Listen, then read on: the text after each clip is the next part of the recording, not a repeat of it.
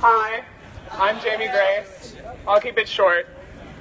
I just want to remind everyone in this crowd why people are fighting us.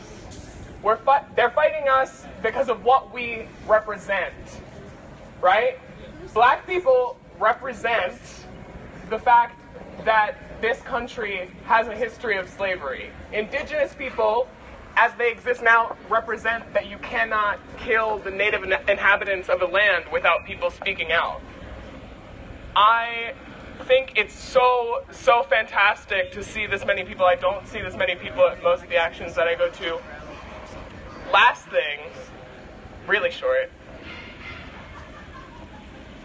Don't recreate problems within smaller circles. If you see that you're in a room with, 50 white people in Baltimore, think about that. Think about how you can be in a room with 50 white people in Baltimore. Think about that.